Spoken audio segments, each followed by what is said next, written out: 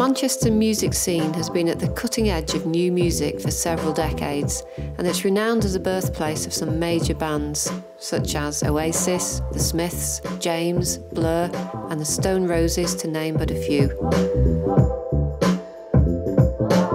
So as well as new music, therefore, Manchester is also renowned as a centre of excellence in relation to classical music, with such places as the Royal Northern College of Music, which was formed in 1973. It is also the home of the world-famous Manchester Hallé Orchestra, with its base at the purpose-built Bridgewater Hall. So it could be said that music runs through the veins of the people of Manchester, and this love and desire to drive new creativity continues today. In this film, we will be looking at 3 individual musicians trying to make a living from music. We will be finding out what motivates them and where this elusive desire to create and perform comes from, how they deal with success and failure, and whether this pursuit of music makes them happy or not. And does it really matter which? How far will they go to satisfy this desire, and at what cost? Music isn't something that I just like, it's almost a need. I probably don't go a day without singing. It's just one of them things.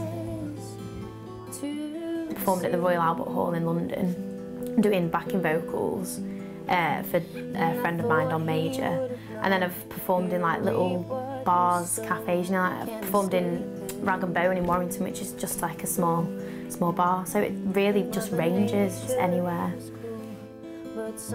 I think it's quite hard probably getting noticed, because you know, if ever I've been to like open mic nights or something, there's so many good singers and artists and bands, and you just think, oh my God, am I gonna, you know, it does have, you have that kind of doubt in yourself, like, oh, there's so many good people, but I guess that's like that with anything really. You just got to really, you know, try and have a uniqueness about you so people really notice you and remember you.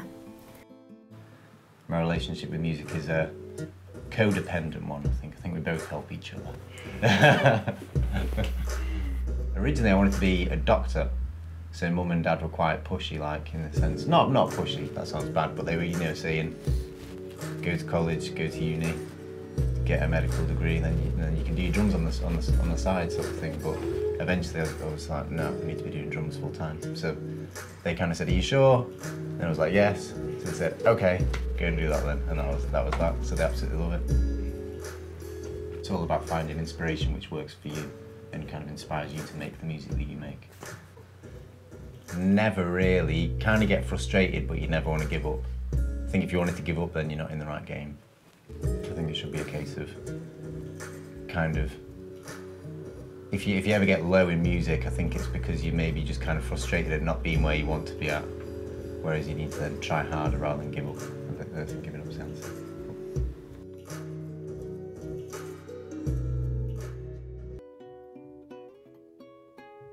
I think when you have such an instinctive feeling like that, you can't help but do it. So I don't think I would be me without the music element. It just doesn't make sense that, you know, to be me without music.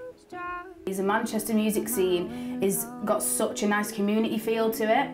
So everybody supports each other, everybody helps each other out, and when you kind of get one foot within the industry and you start to learn to know more musicians, you realise how small it is. So you realise that that drummer plays for 3 different bands and that singer's a backing singer as well as this.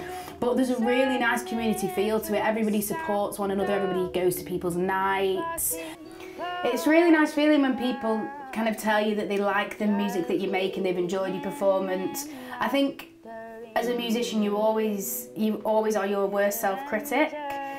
So you're always kind of critiquing everything that you do, and I'm rarely satisfied with what I do, but when people do come up to you or say that was really good, it helps you, especially when it's taken you a while to break through the barrier of putting it out.